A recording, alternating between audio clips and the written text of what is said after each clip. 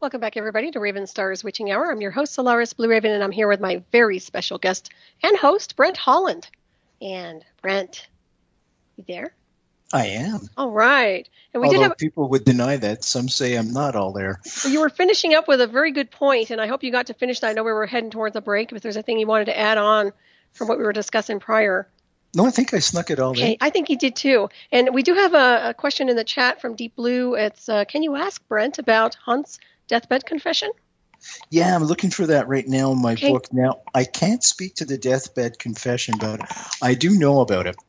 Essentially, E. Howard Hunt was a CIA agent. Many people might recognize that name because he was not only involved with the Kennedy assassination, he was also involved with Watergate and went to jail because of it.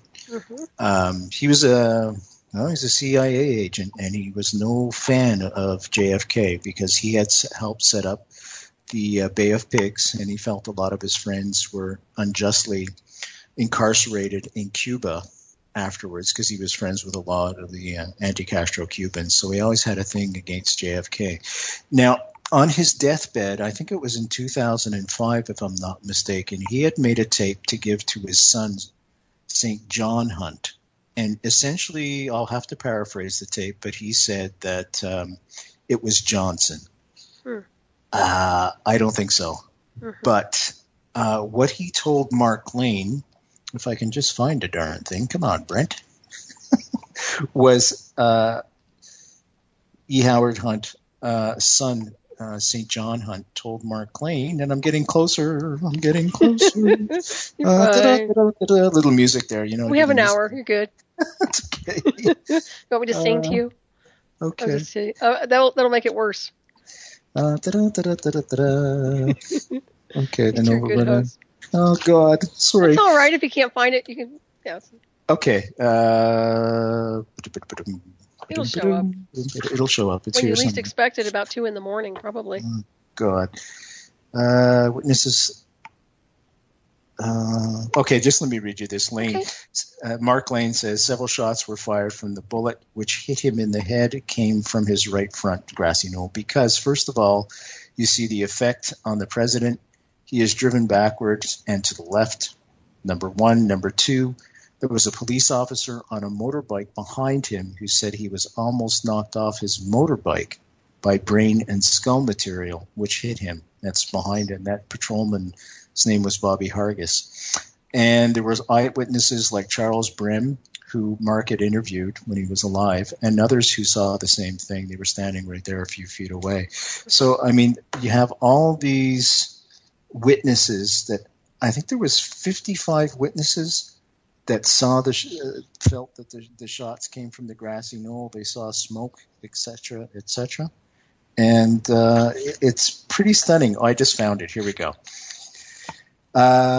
So this is directly from my book, so you won't have to buy my book anymore, folks. That's fine, because I'm going to be quoting. There are plenty of chapters. That's okay. I had recently been talking to St. John Hunt. This is Mark Lane talking. And Mark Lane, folks, was he worked with Bobby, as I said before, Martin Luther King he organized for, and was JFK's New York City campaign manager. So he knew the Kennedys very well, and he definitely loved the Kennedys. So he goes on to say, I had recently been talking to St. John Hunt, who was E. Howard Hunt's son. She wrote and said I could use this publicly, and I'm going to quote this. When E. Howard Hunt filed his lawsuit against the newspaper, he said, I was at home with my children and my wife for 72 hours after Kennedy was killed. I heard about the president being shot, went to the car, drove back home outside of Washington, and stayed there with my wife and my children. So that's the official E. Howard Hunt recollection and statement where he says he was. St. John Hunt went on to say he was there, that is, St. John Hunt was there with his siblings and his mother and with an aunt. He, Howard Hunt, was not present, however. So he's lying. E. Howard Hunt lied. Mm-hmm. His mother said to him that his father had been in Dallas. Mm-hmm. So that's the wife of E. Howard Hunt telling St. John Hunt, the son, that his father actually was in Dallas on the day of the assassination. Wow. St. John Hunt said, when my father was dying, he said to me, Mark Lane was right. I and the CIA were involved in the assassination. Wow. I have to tell you that now. Man. So there you go. Yeah, thank you. That's heavy. Yeah, that's and the whole book is filled with this type of things, not only about the CIA but the mafia, because they wanted back into Cuba so bad because they were making millions of dollars every year off the casinos, and that was all taken away when Castro came to power, and they were angry. Because one thing you don't want to do is cross the mob. So when you get together, the mob, some really pissed off anti-Castro Cubans, and the CIA and military intelligence, to a certain extent, bad things are going to happen. Right, like the President of the United States going to a parade and not coming home. Right, that's a bad mix right there, for sure. Yeah. And of course, Jerry B. made a good point. He said JFK was warned by his secretary not to go to Dallas. She was psychic, apparently, and he told her not to worry, and he knew he would not live to see a second term. Do you know anything about that? I don't know anything about that. Okay. No, I've never heard that before. Okay, yeah, I'm not sure where Jerry B. picked that up from, but yeah, it's fascinating if it's true. And well, I mean, I'm sure they have. I can tell you this though. Bobby Kennedy was working with Ted Sorensen. This is in 1968 when he was running to be president, and Sorensen warned him not to run because he thought he was going to be assassinated. He wanted him to wait to 72, and Bobby said, "No, it's okay. I'll be okay." And worked virtually within days. Wow. He was shot. Now, Bobby Kennedy, folks, get this. Tell me this isn't an assassination. Bobby Kennedy was shot from Sirhan with a gun that holds 9 bullets. There was 14 bullets accounted for that day. So where did the other bullets come from? No kidding. Yeah. Wow. So once again, it's the same template over and over again. Now, I had mentioned 7 smoking guns. I'll give you your listeners another one, and this is another one from my book, folks. There was a mafioso fellow by the name of Jim Braden. In November 22nd, 1963, he was picked up for questioning in Dealey Plaza moments after the assassination, and he was released. He had just changed his name, so no records showed up. Why he was picked up is because he was in an adjacent building to the Texas School Book Depository, just across the street, in perfect alignment with the president's car, and it would have been very easy to take a shot from there. As a matter of fact, that building is called the Daltex Building, and in 1977, a spent shell was found on the roof of that building.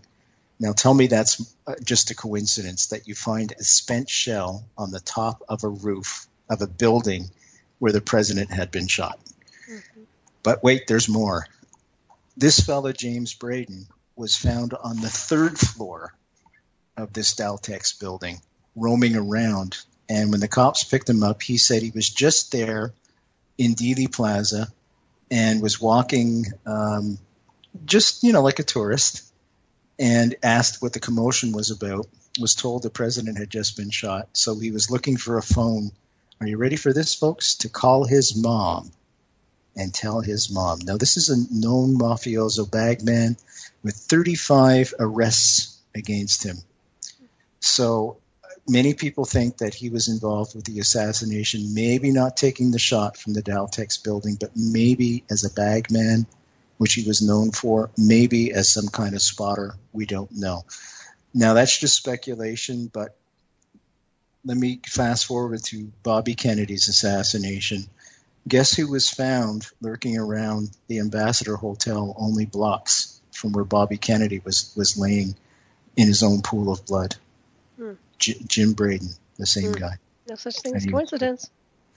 Well, when do you stop? When does it stop being coincidence? Right. And when does it start being conspiracy? Yeah, and even it's not even conspiracy. It's kind of like assessment 101, I mean, I find it funny that people call it a conspiracy when in fact it's really not. It's just about breaking down what really happened.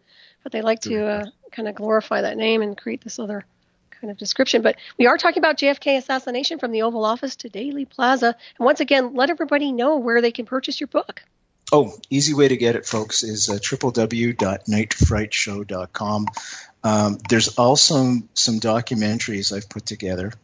One on Abraham Bolden, the first African-American Secret Service agent, that you can order from Amazon.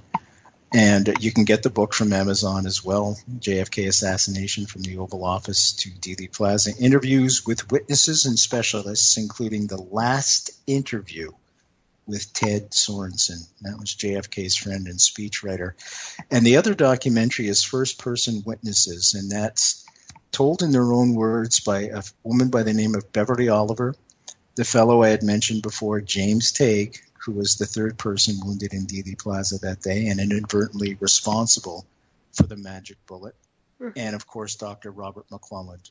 And it's dramatized, and you'll really like the documentaries. They're put together, and lots of graphic stuff in there as well. Sure, the listeners will appreciate that. You know, it's nice to have a benchmark of history that's more in alignment with truth versus the elaboration that was given to us back then. So I agree, and that's why I put the book together, because I knew I had Ted Sorensen's last interview, and I knew it was historic, because when I sat with him, I was down in New York City, folks, in 2010 to interview 3 Nobel laureates, all women, by the way, Solaris. You'd be very happy.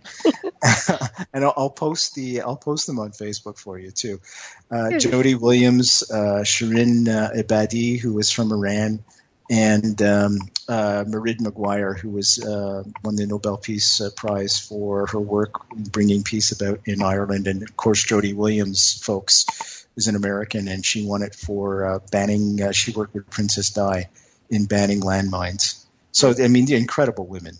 And then when I was down there, I called up Ted Sorensen's secretary, and I said, any chance I could just do a quick meet and greet while I'm in here in New York City and meet Ted? Can I come by the office? She said, he's not in the office, but I'll tell you what, give me 5 minutes, I'll call you back. Well, she called back in 2, and she said, be at Ted's house tomorrow. Here's the address in Manhattan. By the way, virtually the building right next to the Dakota. And you can meet and greet with him there. So I went up to his apartment. The Dakota, by the way, is where John Lennon used to live, and Yoko still lives there now. And I mean, at this place, you're talking to a kid from the projects in Canada here, folks. This place was unbelievable. I mean, I walked in and there was a carpet, and it came up to my knees.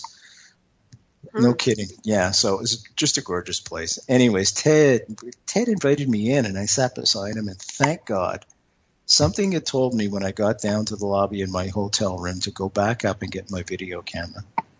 And I put it on, and I virtually have Ted Sorensen's last interview, which I'm making a documentary about. And he was ready to unload.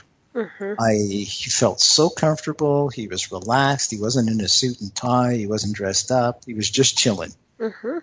And he unloaded. Good. And what he unloaded was gold. Absolute gold. So glad. And he confirmed conspiracy, but not a coup d'etat. And that's all in the book. Right. That's fascinating. Wow. I applaud you for that. And good call. You brought your video camera. All right. Yeah, that was God intervening and saying, hello. It's amazing what you Canadians get into over here in the U.S., huh? We cause all kinds of trouble everywhere we go. Aren't you from Montreal? Originally. Okay. You speak French then, right? Absolument. Don't forget it, dude. Vous êtes très gentil, mon it's nice. I need to learn French. Okay. No, you don't. Is it Quebec or Quebec? Oh, whatever you want to call it. Okay, I've been scolded before by people. I just wanted to make sure. I have a host of other names for it because it's a pretty racist place. That's too bad. Yeah, it's too bad. Wow, you don't think of it as being like that, huh? Well, I could tell you some horror stories about Quebec. Where the police came. This is Canada, folks, okay? You ready for this? It is illegal to put out an English sign on your business in Quebec without a French sign twice the size right next to it. Brother. So somebody said, okay, you know what I'm going to do? I'm going to put out an English sign with a French sign, but both are going to be equal. Imagine that, people being equal. He was arrested for doing that. Ugh. And he was going to go to jail for doing that Jeez. in Canada. Can you imagine? Now, there's a whole hell of a balloo about flying the American flag wherever you want. Mm-hmm. In Quebec, it's illegal to fly the Canadian flag without a Quebec flag right next to it. Oh, my goodness. You can fly the Quebec flag alone, but not the Canadian flag. That's outrageous. It is outrageous. How long has that been going on? Oh, since 76. Good grief. Yeah. Wow. You have to have a French name for your own business. If you were to move to Quebec, actually anybody that wants to send their kid to school in Quebec, into an English school, well, let me clarify this. Okay. Anybody who's from Canada that wants to send their kid to an English school in Quebec has to apply to the Quebec government for special papers. Wow. Which means if you piss them off or they don't like you, they can just turn around and say, guess what? You can't send your kid to the school of your choice. So if any American moves to Quebec, you have no choice but to send your child to French language school. Now, that's fine if the kid's 5 years old, but that's not so great if you're in high school and you've got 1 year left to graduate to go to college. Right.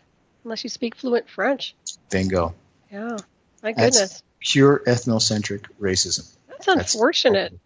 It's abominable. So, I get out there and fight every now and then, march and complain. Do you really?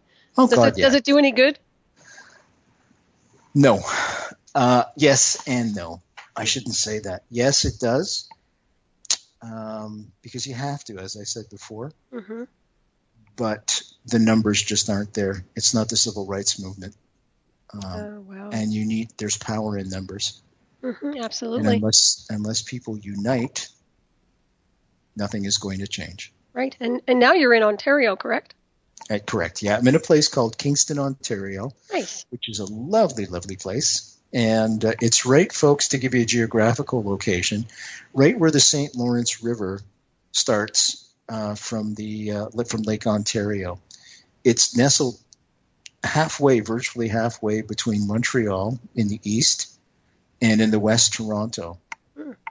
And this is virtually our version of, what's that? West Point. This is where we train all our guys to be generals and all that stuff. So there's a Canadian Forces base right here. We're an hour and a half north of Syracuse. And I would say about 20 minutes from Fort Drum, the 10th Mountain Division. So if there's a nuclear war, guess who's going? Oh, no. We're toast. You'll be okay. Hey, I'm in Colorado, so you know. But you can just get under the mountain there. Oh, right. Yeah, sure. Let me in. Oh, I'm sure they would, right?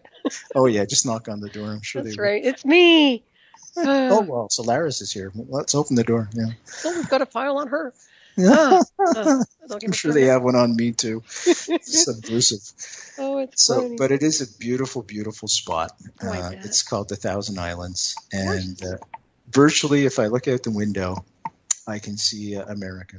It's just across the little river. Isn't that nice? And then, with all the drama that's over here. So, I advise you to stay in your land for a while. I don't know. I'm hoping it gets better over here, but my goodness, I'll be heading for the border soon if it doesn't. Of course, you all wouldn't let me in, probably. Absolutely. You kidding me? Oh, really? Can I say you're my relative? Oh, completely. Completely. Oh, I'm related to Brent Holland. It's Canada, baby. Everybody's welcome. Just don't go to Quebec. Oh, no way. Oh, that's too bad. I always wanted to go there. I've never been. That's a bummer. Well, Montreal's a wonderful place to visit, but it's not what it was in terms of its freedom, and it's unfortunate. A lot of the laws go against our Constitution, our very Constitution, but the Supreme Court here says, well, we have to keep social unrest at a minimum. So anyways, let's hope that dies down too. I think with the internet and more and more people are realizing that it's just a bunch of baloney. I mean, I don't know, ethnocentric stuff just makes me crazy. I've got so many things in me. I've got Newfie, I've got Inuit, I've got Cree, I've got Scots-Irish, English from England. And God knows what else is floating around. And there's even rumor that there's Jamaican in me, but nobody talks about that part. Wow, that's wild. It's quite a mix. Well, it just makes me a human being. Yeah, no, I think it's good. I think everybody, I don't want to say we're mutts, but everybody has a lot of different heritage. And I mean, obviously, if you go through the centuries of ancestry, who knows what's in there? Precisely. Extraterrestrial, I'm sure. Maybe. Yeah, without a doubt. And I always say there's only one race. There's the human race. Mm-hmm. Race of man. And that's it. And unless I opted out of the rat race years ago. Good for you. Yeah. I used to train at a really nice boxing gym, and he had a sign up that said, no jerks allowed, be nice to each other. And I think that's the bottom line. Bingo. It's just be nice to each other. You don't have to agree like you were mentioning earlier, but be decent, courteous, and, just try to get along. How hard is that? Absolutely. I had interviewed Jane Goodall. Now, there's a humanitarian. Oh, yeah. Of humanitarians. And I asked her, I said, Jane, do you have any religion that you follow? She said, yeah, the golden rule, which is essentially love your neighbor as thyself. Mm-hmm. And she said, the other thing she told me that is going to be fascinating for your witnesses. I had heard a rumor that she believed in Bigfoot. So I asked her that. And she does. Wow. That's she believes thoroughly in Bigfoot. And she said she's never seen the creature, but she's been virtually around the world in all these small secluded areas, deep in the bush. And she said virtually every Aboriginal tribe has told her a similar story. And this isn't solicited by her. They just come up and say, oh, yeah, we saw this big beast that's big and furry that's not really an animal and it's not really a person. And she's got these same stories from right around the world. So she said there has to be something to it. Mm-hmm. So she's speculating maybe one day she's going to go in search of Bigfoot. And you know what? If anybody's going to find Bigfoot, it would be Jane Goodall. And she'd probably make peace with the beast. Oh, yeah, absolutely. Yeah, she'd probably establish a conversation without a doubt. Without a question. Yeah, that's fascinating. Do you get a lot of Bigfoot sightings up there in Canada? Oh, yeah, big time. Really? Not a lot around here, but out in BC. Mm-hmm. Yeah, for some reason, I don't know if it's the size of the trees or the fact that they can find cover easy. Mm-hmm. That may have something to do with it. I'm not sure. But, there's a lot, especially through the Aboriginal folks, and we have a lot of Aboriginal folks up here. They have all these wonderful stories about Sasquatch, and never a threatening story. Mm-hmm. It's usually, they're very timid. And they don't really scare. It's just if you come across them, they bolt. Mm-hmm. They run because they're very timid. And maybe that's one of the best defensive mechanisms they have because, you always hear these guys going out looking for them with guns. Right. Yeah. What is that about? They want a trophy, apparently. Yeah. It's crazy, I'm telling you. Well, people are bizarro some days, I swear. Oh, man. I'm beginning to wonder what's going on with the psyche of the mass collective because I'm like, wow. I think that somebody dropped me off on this planet because I don't resonate with a lot of the stuff they do. But, yeah. You and me both. Yeah, I don't understand the whole ISIS thing. I don't understand what Putin's thinking in this day and age. Yeah, it's really wild. With all our technology and even the black, technology, you'd think we'd have a wonderful ascended world, both scientifically and spiritually balanced, and yet it's chaos. Oh, completely. Like never before. Right. And I often wonder if it's a balance thing. Mm-hmm. Where the dark is balanced by the light. Mm-hmm. I don't know. Maybe the more enlightened certain people become, then the dark has to come up to balance that out. I don't know. Well, there's always a challenger. I would say energetically there's always a challenger. The more you ascend in consciousness, the more you'll be challenged on a more spiritual level is my impression anyway. So, but I think these guys can't handle the frequency. They can't handle or channel the frequency of light and consciousness and love because there's so much judgment and there's so much finger pointing. I mean, if you don't believe in their way of believing, then they execute you. I mean, what kind of garbage is that? That's ridiculous. That's insanity. It's suicidal. Yeah, I mean, no intelligent being would function like that. So I think you hit the nail on the head when you said intelligent. Yeah, I mean, really. So I'm wondering, is the water supply contaminated out there, or are they just like being drugged with something? Mind control? It could go on and on. Who knows? But there's definitely a problem, and that's what's off balance. Is this this connection, what I call from spirit? So, don't get me started on that too. No, that's fine. That's fine. But I was going to mention some more questions about the JFK with the Oliver Stone movie, and I want to make sure we cover that too. Oh, sure, absolutely. Yeah, but if there's something you want to mention, just chime in. Well, I was just going to say that, I always question why, when things are at their worst, people are at their best, Mm-hmm. and why it takes things to be at their worst. And I'm thinking, some kind of tragedy. Look at 9/11, for example. Mm-hmm. Things were just horrible that day, but people were so united. Right. Why the hell do we need a tragedy to unite ourselves? Exactly. Good point. It's insane. Yeah. The Oliver Stone movie. I was very fortunate. I interviewed all the folks who were the main researchers for Oliver Stone's movie as I'm flipping through the book, trying to do two things at once, which I can't do very well at all, as you can tell. I'm better off. You're fine. You're awesome. You kidding? Everybody's enjoying you. You're going to have to come back on my show. I'd be happy to. Oh, great. Anytime, my friend. Excellent. Especially this late at night after I've had 20 cups of coffee. Folks, I have to tell you this story. What time did I Skype you this morning? I don't know. It was early, but you were on coffee then. Oh, yeah. I was slugging them back, folks, one geez. after another, because I knew I was going to be up late. Okay, this is a story from Jim Diogenio, and this is some background stuff about the movie Oliver Stone put together, JFK. Jim Diogenio, folks, he might be the actual most knowledgeable person in the world on the Kennedy assassination, and he was a researcher Oliver sought out to help him make the movie. And he tells this wonderful behind-the-scenes story of Kevin Costner, who played Jim Garrison in the movie JFK. And if you've seen the movie, right at the very end of the movie, there's a trial scene. And Kevin Costner is describing how the magic bullet drives through the president, and then he says, back and to the left, back and to the left.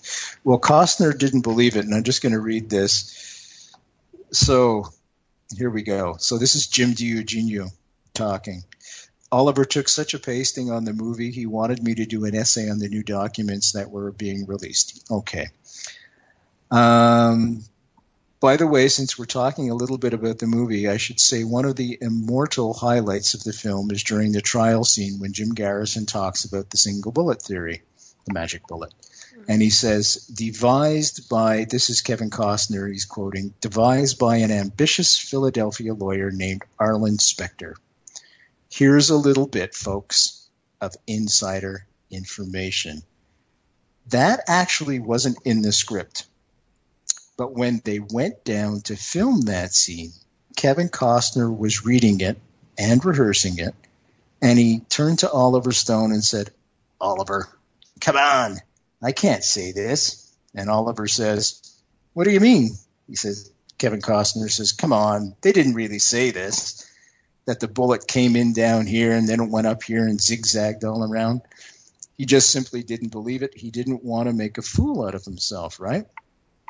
So Oliver had to get his research assistant, and she, Jane Risconi, had to show him, no, really, they do say this. And she's showing him in the Warren Commission volume, that report. See, it's here. It's here. See, it gets in here. It goes out here. So Kevin Costner goes, who thought this idea up? And she goes, well, Arlen Specter. He was, I think, the senator for Pennsylvania, if I'm not mistaken. He's just recently passed away. And Stone goes, well, let's put his name in the script.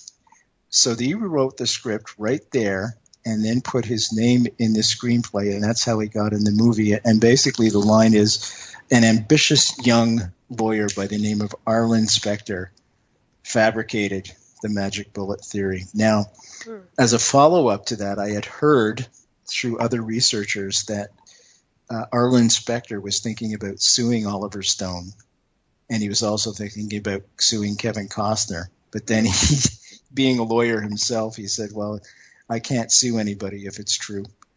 Wow, so, no kidding. Yeah, it's kind of a fun little behind-the-scenes story. And there's a whole bunch of them. Jim Marrs, folks on the – God, everybody knows Jim Marrs. Oh, yeah. He's virtually the chairman of the board when it comes to research. Mm-hmm. And he's in the book as well, and I've got some behind-the-scene quotes about the movie from him. His book, Crossfire, folks, was the book that was turned in to JFK. JFK was looking for information to make a movie about JFK, and a fellow in an elevator passed him Jim Mars's book, Crossfire, and said, everything you need to know is right in this book. And Oliver Stone turned around and made Jim Mars's book into JFK. Awesome. Yeah, so that's our very own Jim Mars. What an incredible guy. He sure is. Yeah, got to get him on my show sometime. Do you want to hear a funny Jim Mars story? Sure. It's not in the book, folks. I'm just going to tell you. I had Jim on the show several times, and we always have a lot of fun. And 2 minutes before showtime, I said, Jim, I'll be back in 2 seconds. I'm just going to go get my coffee. And Jim looks at me and he says, and we're on Skype so I can see him, he can see me.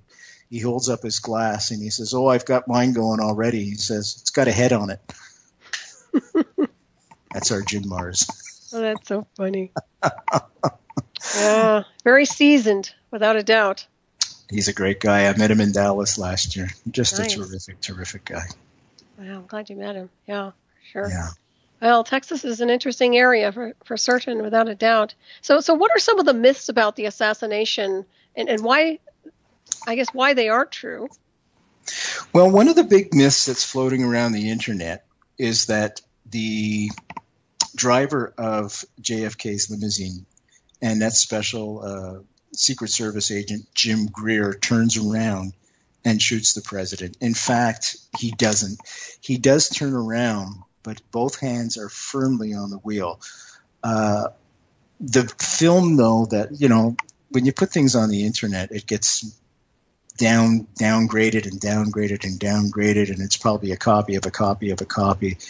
The shadows and the lighting effects on the internet make it look like, indeed, Jim Greer may have something in his hand and is turning around. But when you see a quality copy of the Zapruder film, you see both hands are firmly on the wheel, and he is turning his head around to look at the president.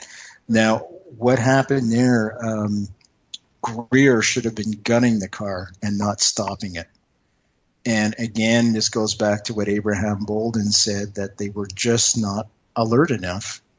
And had he gunned the car, as he was trained to do, as second he heard the shot, the president would still be alive. Right. Instead of that, he stepped on the brake. Oh, brother. And nobody, because he was just so dazed, I guess. So it was an innocent thing, right? It wasn't like they were asked to do that. As far as I know, it was an innocent thing. I asked Abraham Bolden if the first African-American Secret Service agent, I asked him very specifically if he felt that the Secret Service was involved with the assassination. And he told me, no, absolutely not. But they were known to have women around when they were supposed to be protecting the Secret Service. They were drinking. It was like a frat party for them. They never really thought anything would happen to the president. Some of them had been up all night and not been to bed. They'd been drinking all night. Wow. And there's a question here from does Brent have a view on Cyril Wecht's view of the JFK assassination? Correct. Yeah, that's from Mark Eddy. Yeah. Oh, thanks, Mark. Just to let you know, Mark, Cyril Wecht is booked to be on the show in 2 weeks. So let me just check the date so I have it correctly. Awesome. And I'd like you to call in, Mark, that day.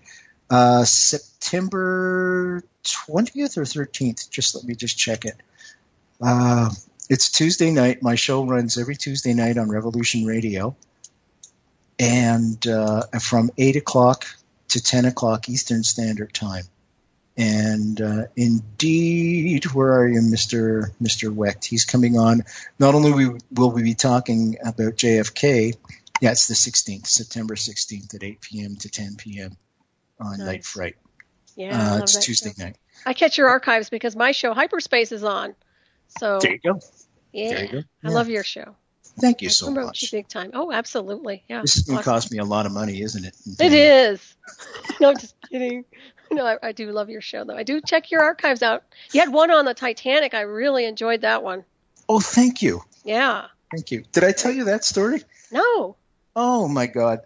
Folks, in 2012, it was the 100th year anniversary of the Titanic, April 12, 2012.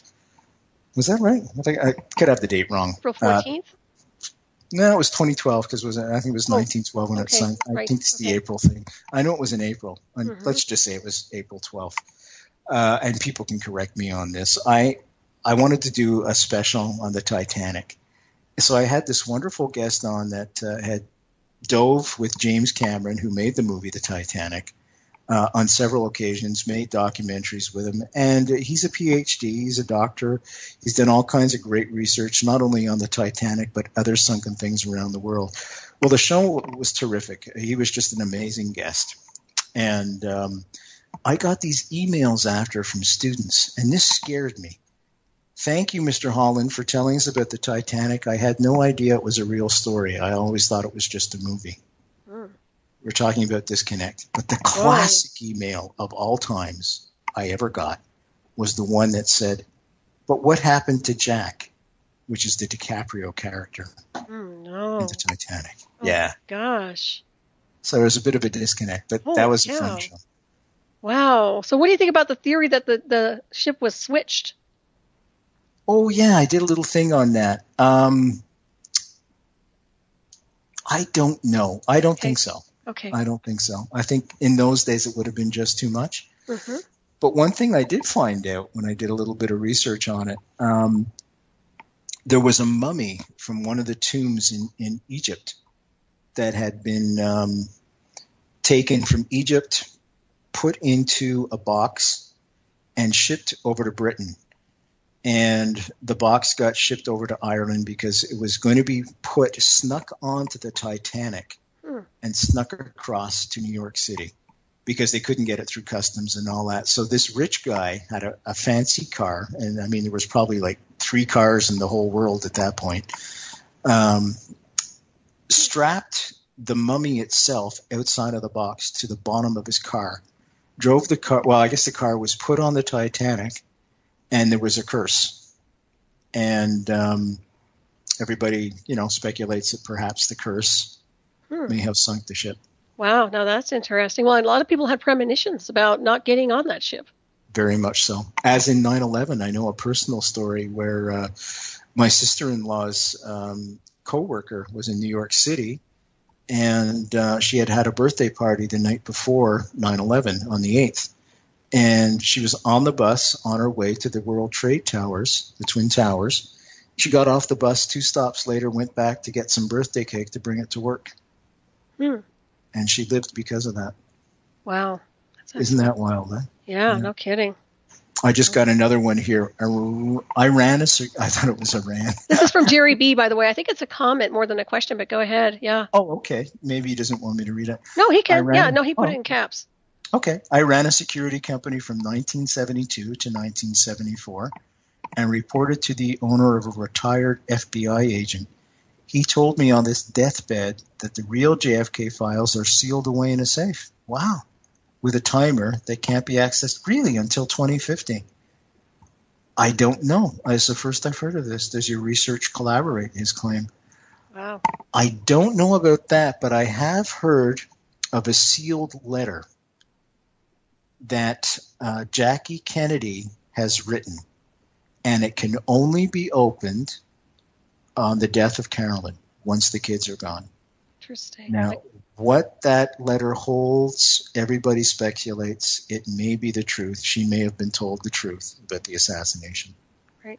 Time now, I don't know if that's true or not, but this is what I've been told. Didn't she hire an outside intelligence agency to do some thorough research about his assassination? I don't know if she did, but Bobby Kennedy did. He did his own research.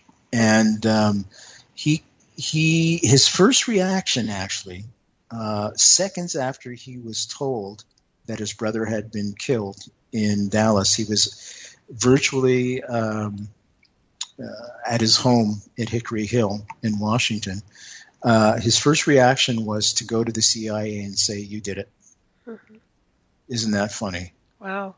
And he also, in the years after that, did his own investigation, and he found that the mob was very, very, very much involved, which only makes sense because Bobby was going hellfire against the mob and Jimmy Hoffa at the time. Now, it looks like the mob probably didn't organize the hit. This looks more like a military CIA style hit, and that would make a lot of sense. But it looks like the mob may have financed it.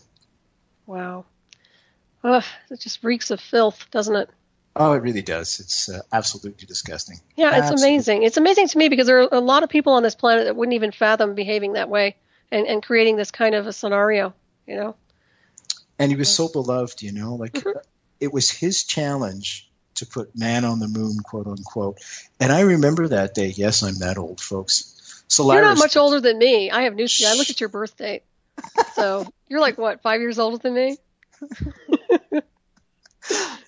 I remember the day they put man on the moon. And you know what, folks? For one split second, the whole world stopped and stopped shooting their butts off of each other and got out of themselves and realized we were united in the curiosity of putting a man on the moon.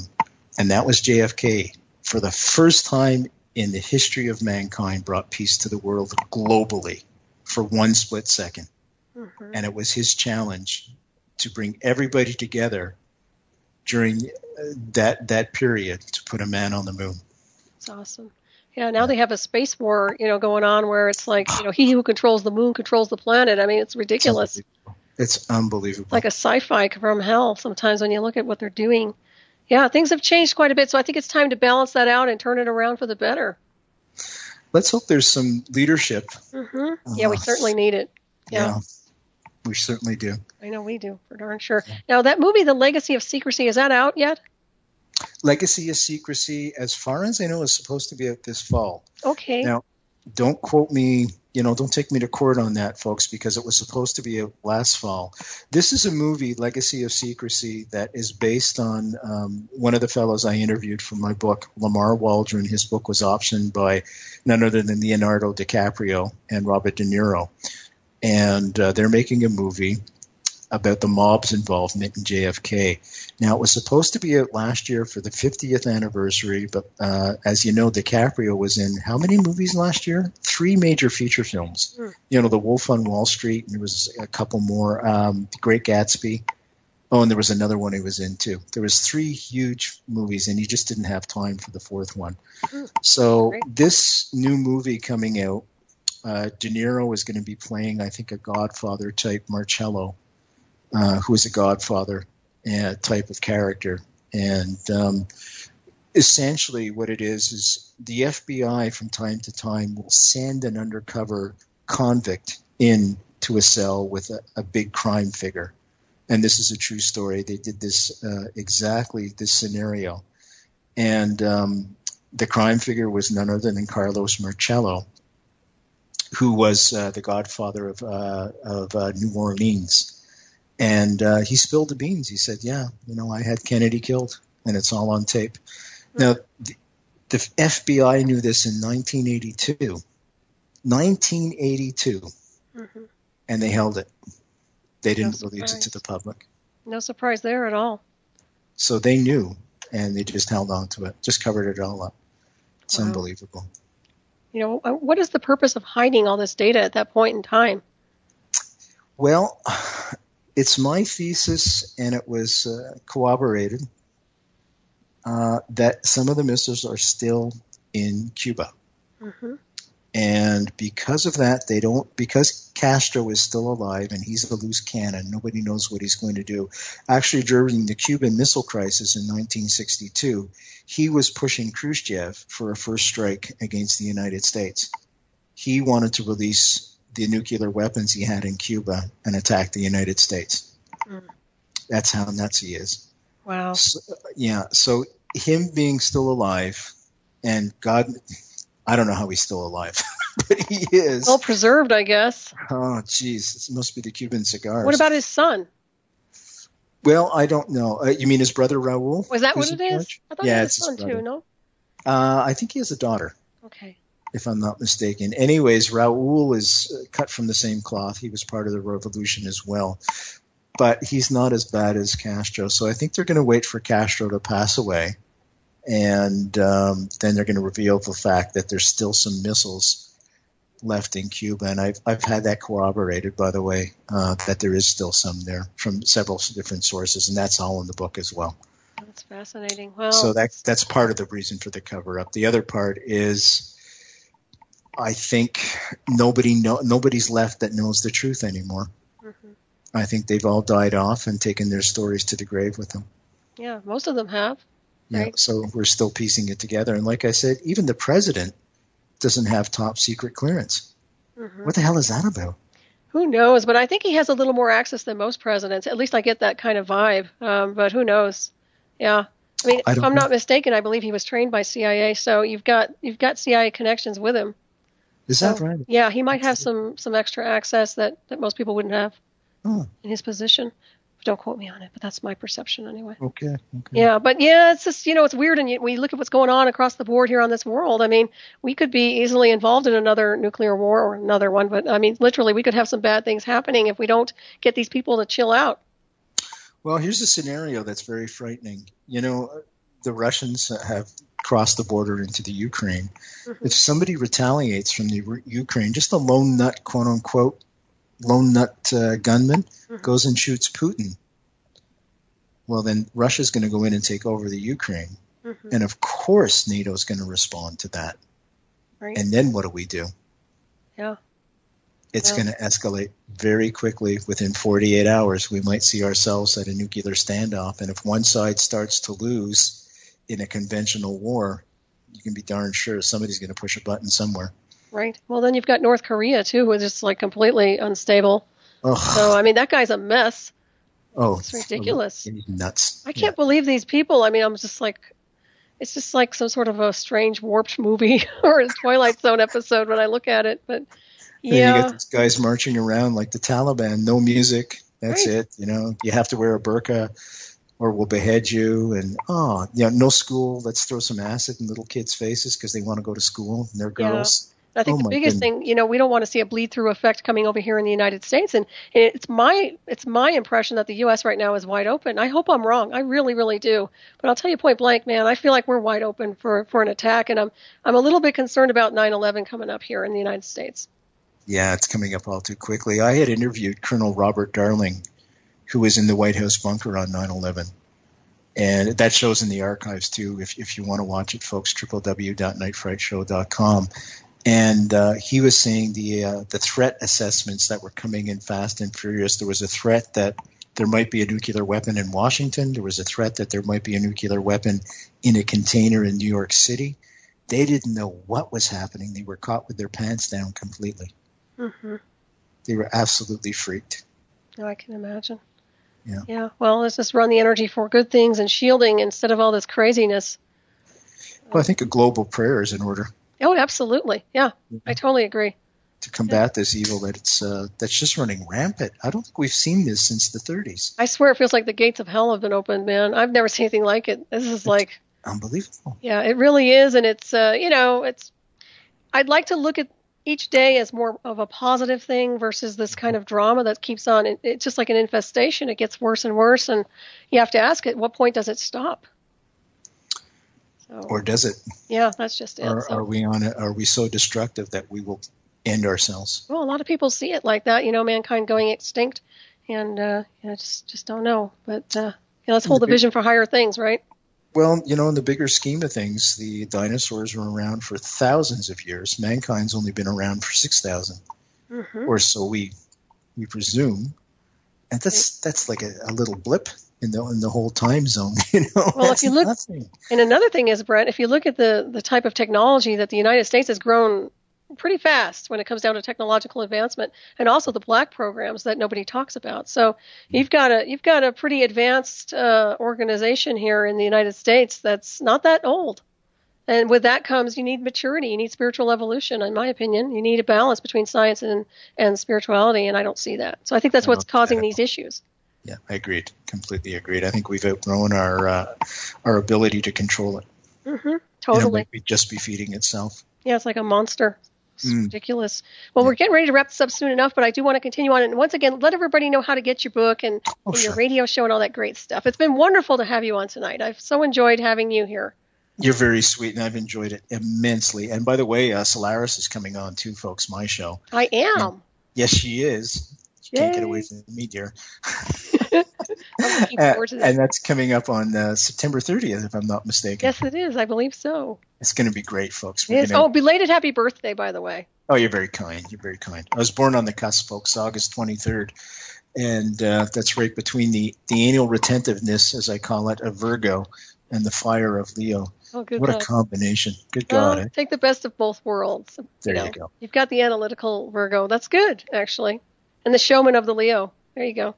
Oh, I should say it's September 23rd. I just rechecked it. Okay.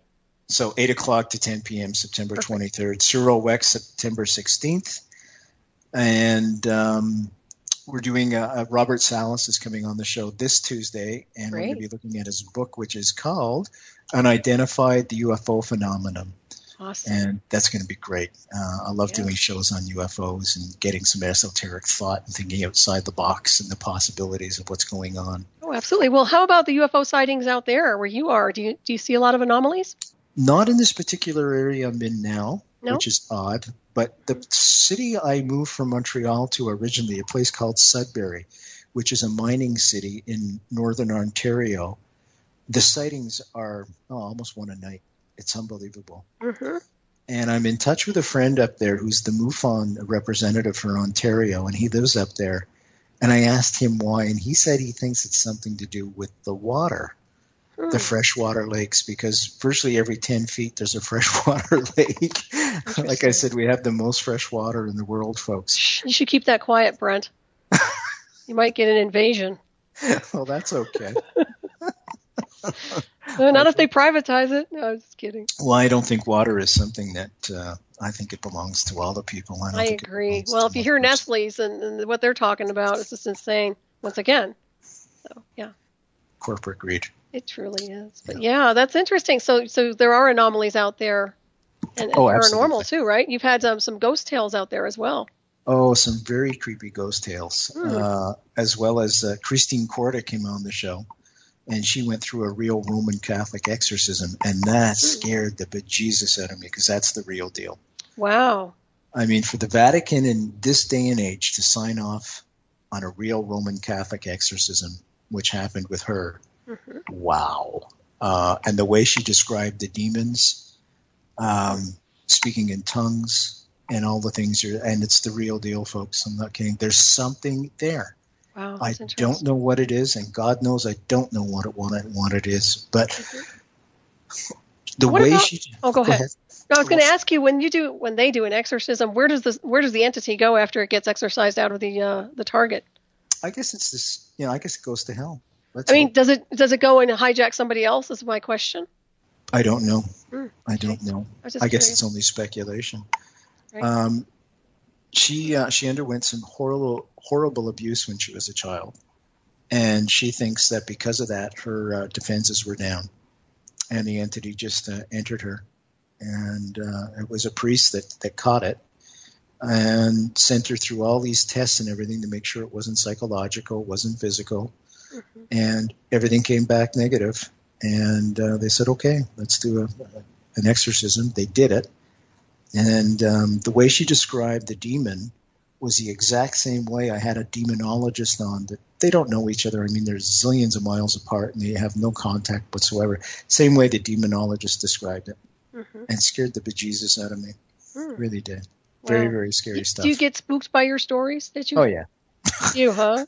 But I'll tell you, the one story that scared the hell out of me the most, I live in a place called Kingston, as I mentioned before. We have the maximum security penitentiary of the whole country here. This is where we keep the worst of the worst of the worst. And like any country, we have serial killers. And they were virtually housed right down the street from where I am. And the only thing separating them from me was some armed guards and some brick wall, and then that was it. Oh. And that scares me because these guys are sick individuals. And, the Barbie and Ken killers were there. Really? Yeah, for the real deal. So. Yeah, well, you should have a good surveillance system set up around your house then. Absolutely. Be armed, mister. Do something. something. Yeah. Well, it's I just circle of light. Well, that works too, but yeah, lock and load when that doesn't. But, oh my goodness, it's been so wonderful to have you on tonight. Remind me to tell you when I'm on your show about electronic possession, something they can do remotely, hijacking the neural circuitry. I'm writing that down. Yes, right now. I'll send you a documentary. I'll send you my documentary too on mind control and covert technology. So. Oh, I'd love to do that. Yeah. I mean, but it kind of parallels into the natural possession versus a simulated one done by technological advancement. Well, I'm really looking forward to this. This got me pumped. Me too. It's going to be great. It's going to be great, folks. You got to join us. Oh, absolutely. And is there anything else you'd like to add? Because I know we're getting ready to wrap this up pretty soon, and I want to make sure I've covered. I went through the majority of questions, but if there's anything else you'd like to include. No, I just welcome people to listen to the show, support Revolution Radio. Absolutely. Absolutely. I know, money's tight. There's no question. But the work that folks are doing on this radio station is phenomenal, and it needs to be supported. Give what you can, and it will be much appreciated because, as I said, democracy is that precious little gem, and we really do have to support it, and this is a great way of doing that. I so agree, and the work you're doing as well. I applaud you for this JFK book that you have out, and I wish you the best of luck with it. I know it's going to take off. And I'm going to leave you with this. Merci beaucoup. Vous êtes très gentil, mon amour. Oh, that's beautiful. Well, thank you very much. And thank you, everyone, for listening. Stay tuned for Shiny Side Out with David Dunger and Mekki coming up next to Sail On Into the Night. All right, everybody, take care. See you next week.